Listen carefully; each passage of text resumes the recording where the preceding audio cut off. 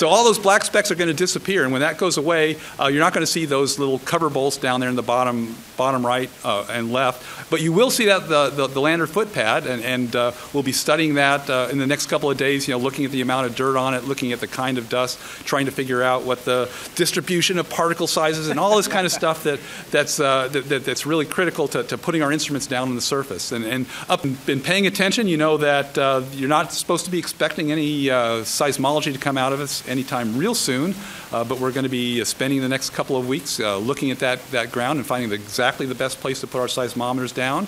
It's a very, very nice looking picture. It looks pretty flat.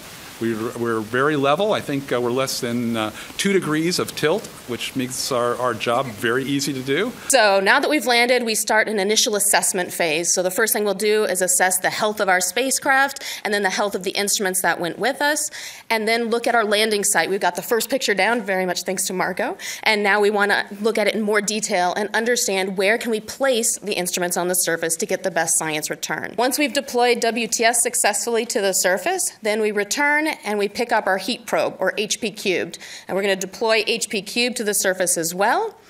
And after we finish the deployment of all our instruments, making sure they're all in a good location, all in a good state, then it begins the last portion of the mission before we can actually do the full science return. We've got to do the penetration of the mole of HP cubed underground, going up to 16 feet underground.